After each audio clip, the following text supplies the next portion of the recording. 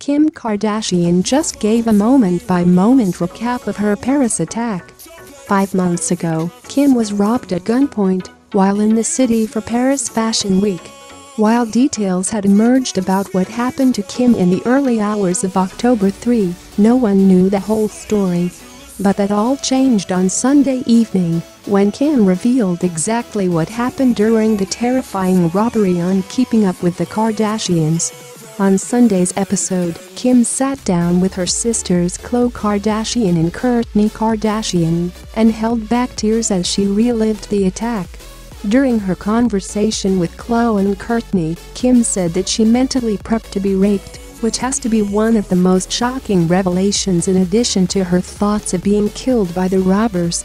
Watch the Today News video above to see what else we've learned about the Paris attack and to see Kim give more chilling details about the robbery.